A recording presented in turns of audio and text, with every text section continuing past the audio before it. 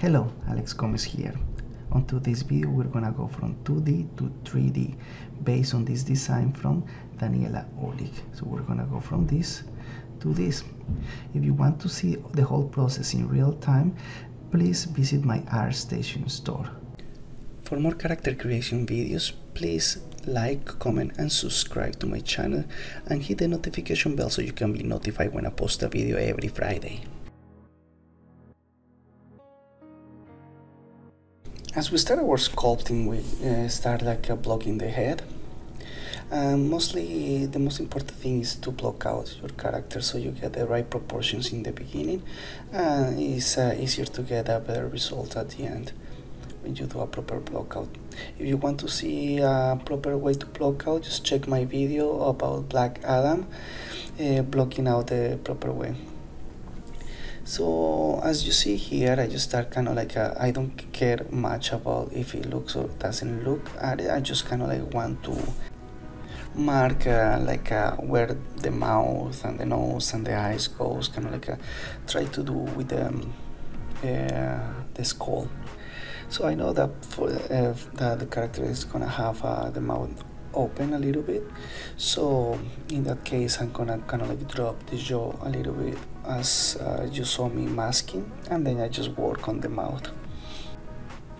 So the other day I was watching a video of Danny Mac, and he kind of changed his workflow, and instead of creating the eyelids from the same eye sphere kind of thing, because that's something that I do, I create the eye and then I duplicate that subtool and then I cut it in half and then I duplicate it again and I rotate it. That's how I create the upper and lower eyelid.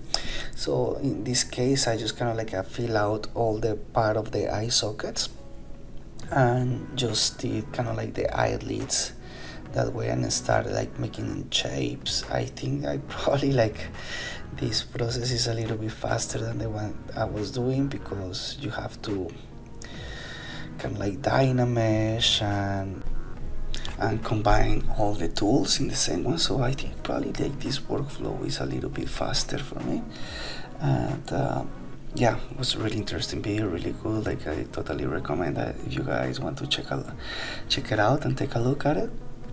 But yeah, it's the more heads that you make and noses and mouth, definitely you're gonna get a lot of you're gonna get better, and that's what I'm finding lately, because I've been doing these kind of characters. Every time I do a nose is easier, every time that I do a mouth is easier. So as I always say, practice, practice, practice, and you're gonna master the techniques, that's for sure. As you see here, I kind of start adding colors for the eyes. I normally do the eyes like that because I have my set of eyes that I made, and I really don't don't bother or importing them in Zbrush. So I just do an eye in Zbrush and I just poly paint and kind of just to have as a reference of proportions and look. That's all that I do. And for example, right here when I'm working in the ear, the ear is totally separate. So when I do the merge, I do in a high resolution of Dynamesh, so I don't lose my details that I already work on. I kind of lose a little bit, but not much. So in this model, I definitely did the body and the head totally separate.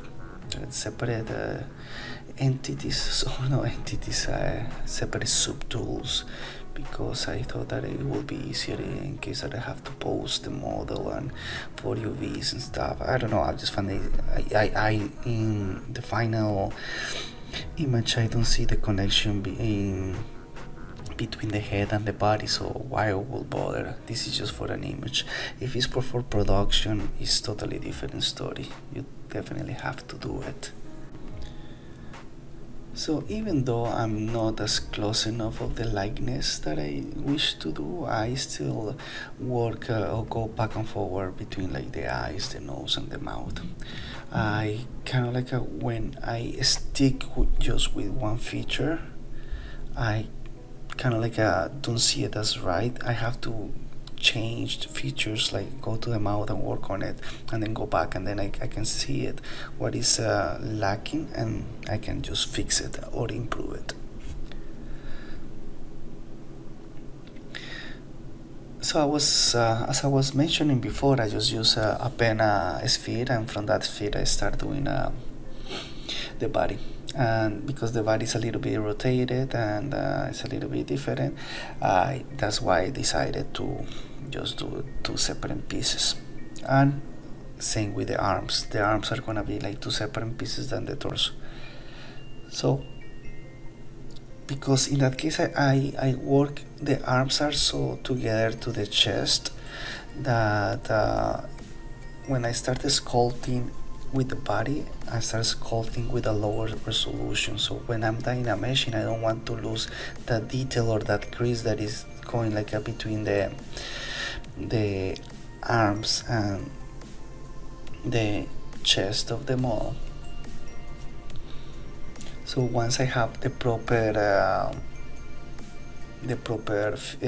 sculpting anatomy of the torso, I then dynamesh in a really high resolution the arms, so I don't lose that crease. Still, you can still use the damn standard in that case, just to do it more obvious, but I totally recommend, if you have like any limbs, like legs, when you're sculpting legs, arms, or forearms that are bending or touching, do it separate until you get the right shapes, and then dynamesh in a higher resolution. So the hair, as you always know, and I always say, this is like the hardest part, but I think I'm getting it better because probably I've been practicing. In this case, one of the things that you have to do with the hair is just block out the parts that you think how the hair goes, like the parts and the flow, how it flows. So for example, I know that it has like some bangs, or her hair is going right to the left side, so I know that's a piece, and then the right one, that's another piece.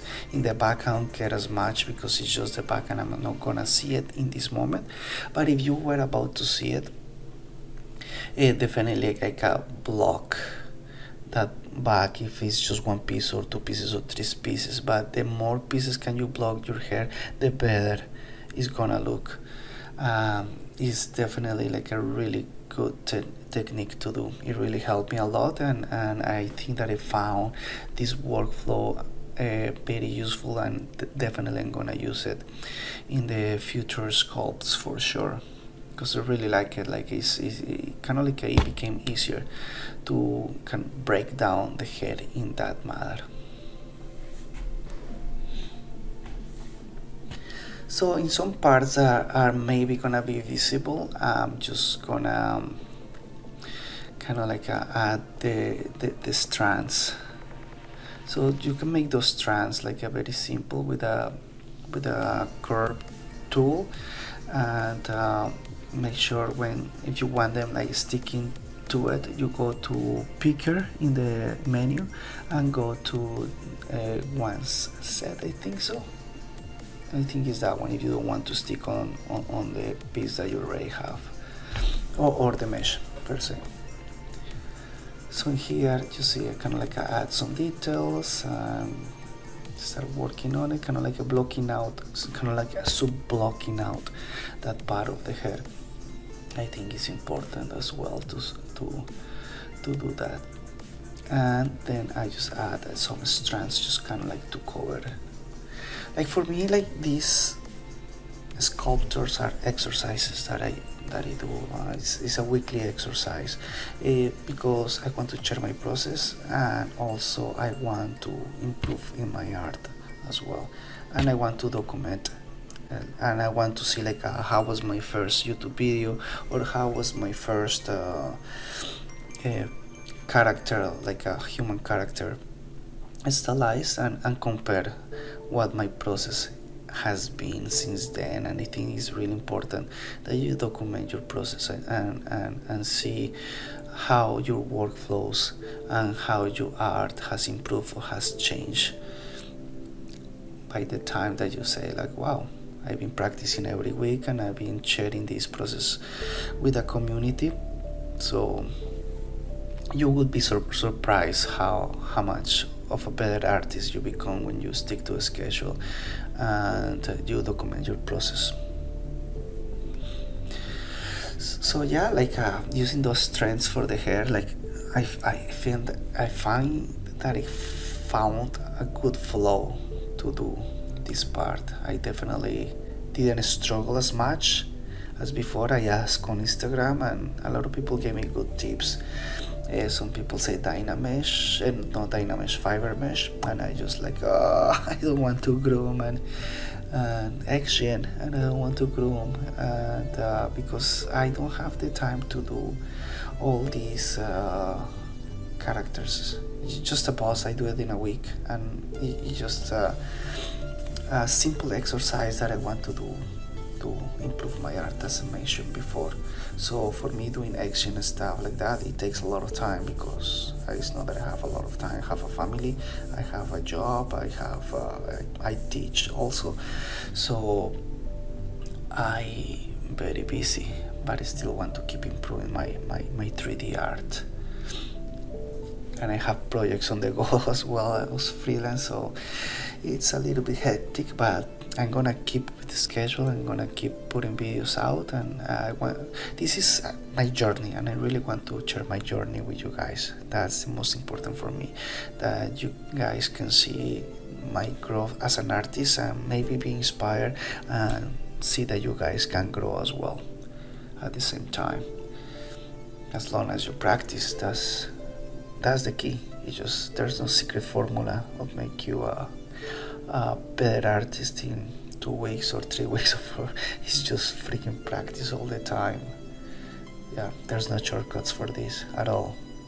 There's no shortcuts. Now we're gonna be jumping into texturing. So once you bring your character to textures, make sure that you have like a, what I do is have like every single piece of the character in different shade of groups. So I normally like set it up in Maya. You can see the process, how I set up the character in the video that I mentioned before, that I have on ArtStation, link in the description of this video. So for this eye, I made a mistake. I just wanted to show you this because like I made a mistake. I have the eye, have the texture, but I wanted to paint it over. It didn't work out, so I ended up just painting in Photoshop. I spent some time doing it, and I think, you know, like, learn from your mistakes. I have a nice texture, so I just kind of like paint it over, and those files are included in that package, in that video, link in the description as well. So for the face, I just start with a base color, and with the base color I just start adding like some shades of red for the lips, and another shade of red for the some part of the tip of the nose, the bone cheeks, and a little bit around the eyes. And I really use a very small flow, and the opacity of the brush is really slow. Not slow, it's really low as well. I don't use a normal brush for painting the face. I normally use a dirt brush for that, which gives like a nice spatter. So as you see, I spent time doing the eye, and this I said, that's not working out. I'm just gonna do something different. I'm just gonna do it straight in Photoshop. Didn't work for me. So as I say, like you can know how to do stuff, but it's about the fundamentals here. So yeah, so for me to see how the colors are going, I definitely go to the base color instead of having the whole material. Because sometimes with the whole material and the lights, you don't see as much while you're painting. So switching between the material to the base color and see where you're painting is a good workflow to do as well. So yeah, this is what I do. I'm probably gonna end up doing a more texturing video of the characters, but once I have it ready, one of the things that I bring in Maya. I'm a Maya guy. I'm trying to get in Blender. I'm getting there, but for me Maya is my tool of choice. So what I definitely do here is just set up the materials of surface scattering, and I put just dome light that you can use Redshift, Arnold, or whatever other render engine are you using. And that's what I do, just to give just a little bit of diffuse, just a little bit of a light. It's not that it's gonna be my main light, because I create my main lights. I always work with a 3-point lighting, and that's always the way that I go, like 3 lights, and I add a little bit of colors. Sometimes I just use 2 when I have a HDRI, but sometimes I just go with 3. Also, there's some things that I fix on the process, you know, that I don't see that are looking good in the render, so I go and I kind of like move some with the sculpting tools. This is what I was talking about. I just go to Photoshop and change the eye, paint it over, and start looking way better than what it was. And I go back and forward, and sometimes like the color of the skin I don't like, so I just go back to Substance Painter as well and change the colors. And this is what lighting means, like lighting and texturing, look development. You go back and forward, and trying to match that light with the texture. It's not that you're gonna do texturing and you're all set and it's gonna be all ready. No, it's not gonna be like that. You have to go back and forward between texturing and lighting to get the proper look. So once I have kind of like the look, the similar look, and I really love Redshift. Like I throw these renders around like 20 seconds, 1080 by 1080, and it's pretty fast. So yeah, so this is my process. And if you guys like this video, please like, comment, subscribe, and hit the notification bell. Don't forget to check out my other 2 videos, and see you next Friday. Thanks so much for watching, guys, and take care and have an amazing weekend.